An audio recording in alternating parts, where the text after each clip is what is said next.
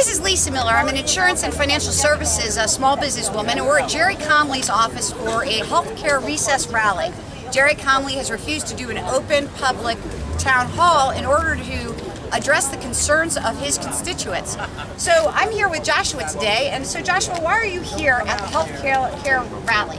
I'm here to support saying no to the bill. I haven't even read it. Like, I read my homework every day, and well, without reading my homework, I'd probably get a failing grade, and without them reading the bill, we probably get sent into a whole bunch more trouble with the healthcare. So.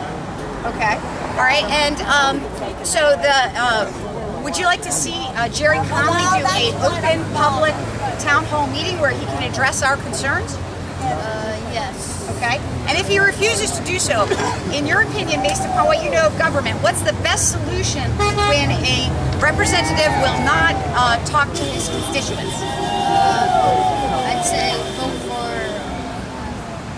conservatives that actually know what they're doing.